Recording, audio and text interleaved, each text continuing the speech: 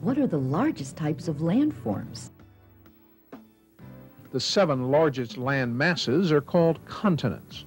The term continent comes from the Latin, and it means a continuous mass of land. The continents, from largest to smallest, are Asia, Africa, North America, South America, Antarctica, Europe, and Australia.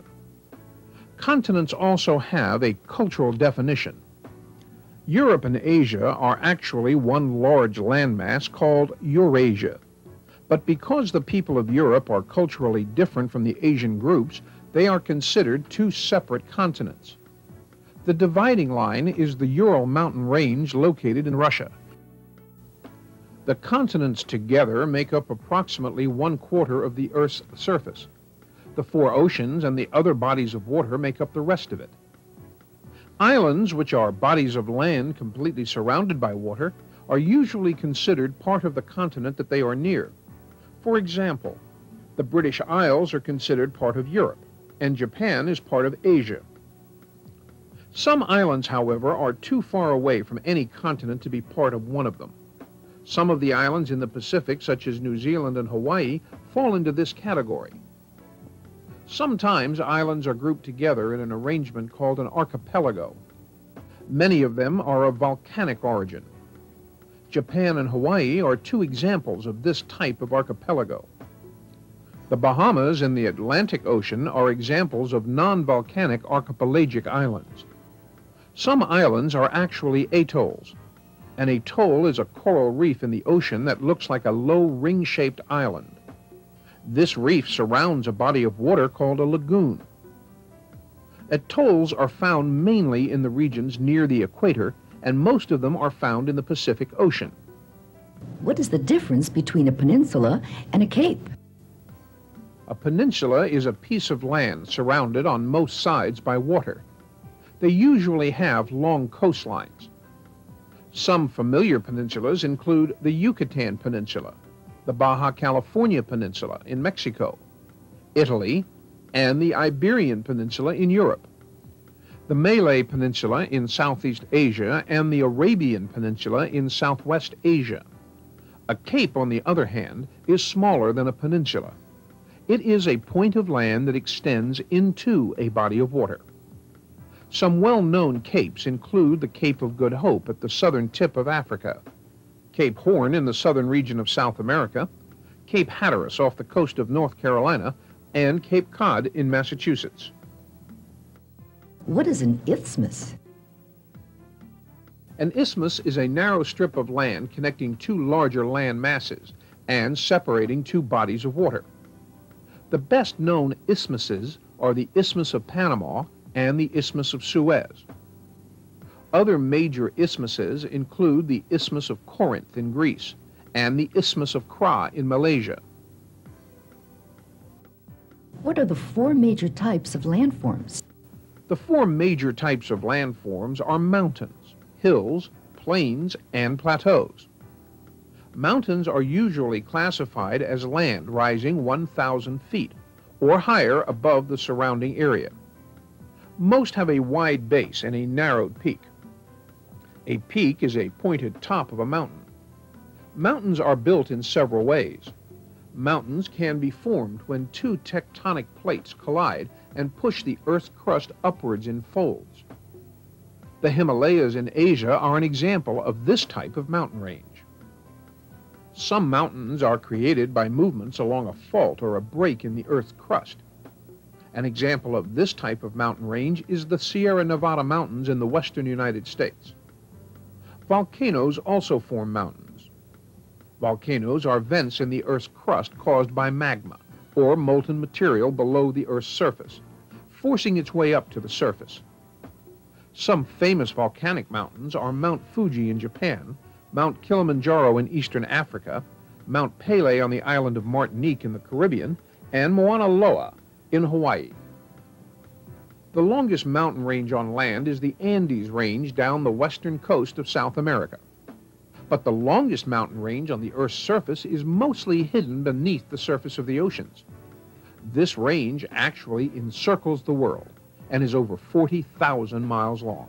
It is called the mid-ocean range. Hills are defined as land that rises above their surroundings and have rounded summits. They are smaller and less rugged than mountains. Plains are areas of relatively flat land. Over half of the world's population live on plains, which make up about 55% of the land surface of the Earth. It is easier to build cities on plains, and traveling is also easier on flat land. Many of the Earth's plains are made up of fertile land, and most of the world's agriculture is grown on this type of land form. Some good examples are the Great Plains of North America, the North European plains that extend from Belgium in Europe to the Ural Mountains in Russia, and the North China Plain in eastern Asia.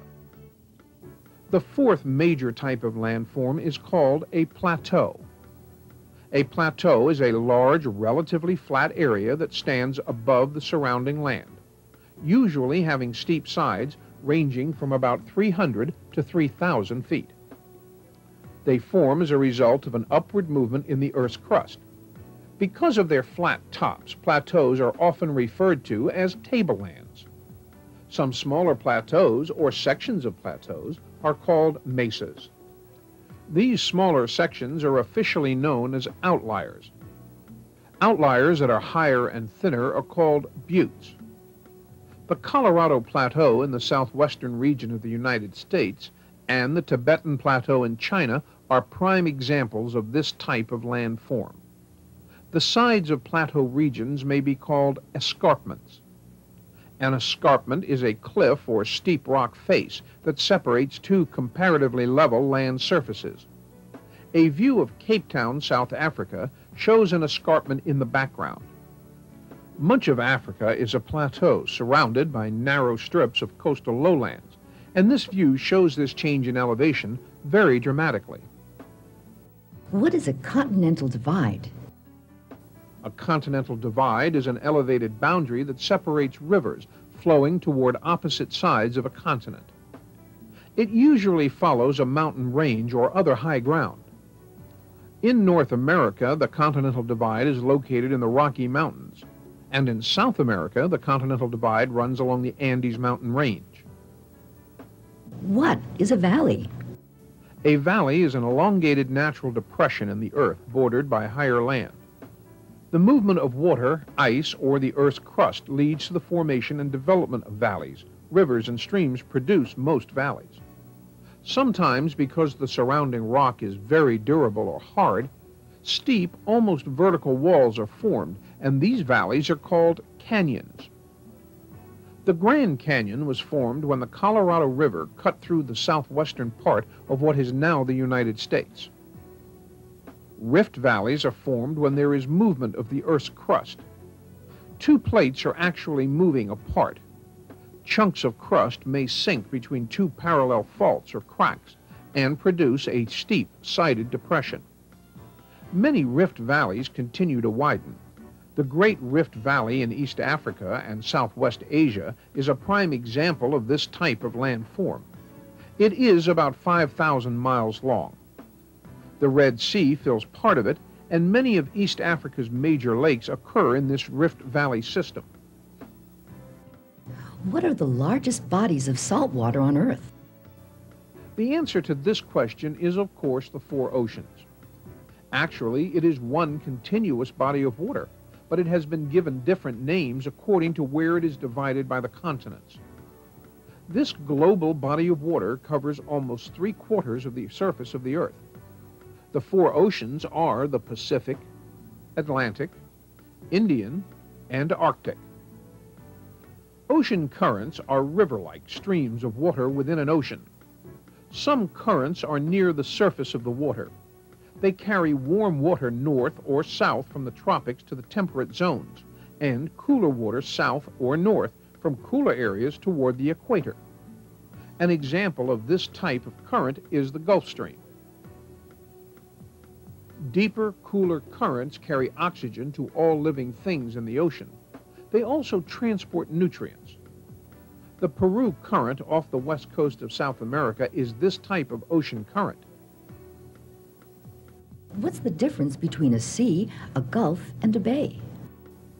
To geographers, a sea is a division of the ocean that is enclosed or partly enclosed by land. There are more than 50 seas. Enclosed seas often reach far into continents and are connected with the ocean by narrow bodies of water called straits. The Mediterranean Sea is connected to the Atlantic by the Strait of Gibraltar. The Red Sea is connected to the Indian Ocean through the waterway called Bab el-Mandab. These seas have a very small range of tides. Partially enclosed seas are more like the open oceans. The Arabian Sea and the Coral Sea are examples of this type of sea. Others, such as the Caribbean Sea and the South China Sea, are entered from the ocean through passages between islands. Some seas are actually lakes. They are bodies of salt water, but like other lakes, they are completely surrounded by land. The Caspian Sea between Iran and Russia, and the Aral Sea surrounded by Kazakhstan and Uzbekistan, and the Dead Sea between Israel and Jordan are examples of this type of water. The Great Salt Lake in the United States is also an example of this type of lake. These lakes are closed lakes. Lakes from which water only leaves by evaporation are considered closed. Water vapor rises and leaves behind a residue of salt. Many closed lakes are saltier than the ocean. The Dead Sea is the saltiest body of water on Earth. Lakes are formed in several ways. Many were created by retreating glaciers. The Great Lakes in North America and most of the lakes of Scandinavia are good examples of this type of lake. Some lakes were created along fault lines. The Caspian Sea was formed this way, and so were the lakes of Eastern Africa along the Great Rift Valley. Other lakes are the results of volcanoes. Crater Lake in Oregon is located in an old volcanic crater. Rivers sometimes form lakes. Some rivers meander or wind back and forth across a plain. When this river experiences a sudden flood, it may cut a new channel or course and cut off a portion of its old course. This creates an oxbow lake. People are also responsible for some lakes. Reservoirs behind dams are considered lakes. Lake Nasser behind the Aswan High Dam in Egypt is an example of this kind of lake. Gulfs, on the other hand, are portions of the ocean that penetrate into the land. They are generally, but not always, larger and more deeply indented than bays. They are sometimes connected to the ocean by one or more narrow straits. Some of the better-known gulfs include the Gulf of Mexico, the world's largest gulf, the Persian Gulf between the Arabian Peninsula and Iran, and the Gulf of Guinea off the western coast of Africa. A bay is generally smaller than a gulf, and its mouth, where it meets a lake or the ocean, is usually wider than an entrance to a gulf. Some famous bays are San Francisco Bay in California, the Bay of Biscay, north of Spain, and the world's largest bay, Hudson Bay, in northern Canada. What is a fjord? It is a long, narrow ocean inlet that reaches far inland. Fjords were formed in U-shaped valleys that were created by glaciers millions of years ago. They are natural harbors with the deepest part farther inland. Fjords are found in Alaska, New Zealand, Chile, Greenland, and Canada, but the most well-known fjords are found in Norway. What are rivers? A river is a large, natural stream of flowing water. They occur on every continent and flow through every kind of landform. Some flow all the time, and some flow only during part of the year. Some are short, and some are long. The Nile River in Africa is the longest river in the world. It is over 4,000 miles long. The Amazon River in South America is the second longest river, and it carries more water than any other river in the world. Some other major rivers are the Mississippi in the United States, the Yangtze in China, the Volga in Russia, the Ganges in India, and the Rhine in Western Europe. The source of a river is where it begins. Many begin in mountainous regions, sometime from melting glaciers, as small streams. The Ganges River has such a source. They may also begin from underground springs. The Volga River begins this way. Lakes with streams flowing outward can be the sources of rivers. Lake Itasca in Minnesota is considered the source of the Mississippi River. Some small rivers and streams feed into larger rivers. They are known as tributaries of the larger river. The Ohio, the Tennessee, the Arkansas, and the Red Rivers are tributaries of the Mississippi. The place where a river empties into a larger river or a lake, bay, gulf, sea, or ocean is called its mouth. A river usually deposits gravel, silt, and sand at its mouth. This deposit forms a delta. A delta is a low-lying, flat plain at the mouth of a river. There are many types of landforms and bodies of water that are not discussed in this video.